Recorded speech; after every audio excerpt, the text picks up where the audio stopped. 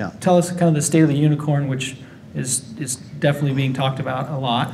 Yeah. As Jack said in Fortune magazine as well as one of them. Yeah. And the other is just, if I think I'm a unicorn, what should I be reading and what should I be listening to?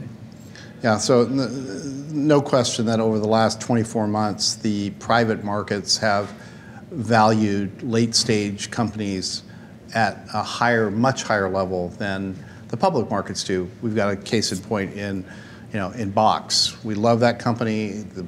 By all measures, it's one of the fastest-growing SaaS companies ever. 300+ million in revenue. I mean, it's a great company, and yet it's trading for about $2 billion today.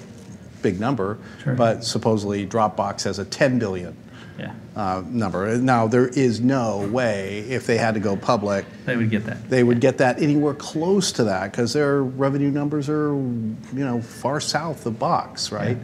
So there's no doubt that the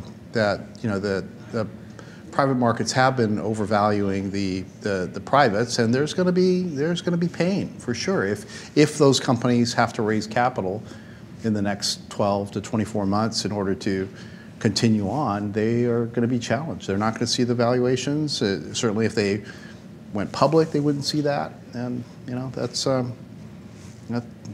we're at in the cycle. Yeah. So it doesn't affect the early stage stuff really, and actually, none of my companies. I mean, I guess the blessing is that I don't have any, like unicorn companies, sure.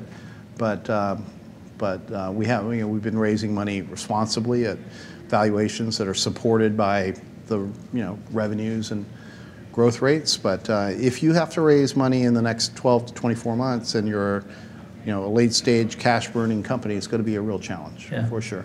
In terms of the stuff I read, like the things that everyone else reads. I mean, it's the blogs. You don't have a secret blog? I don't have a secret blog.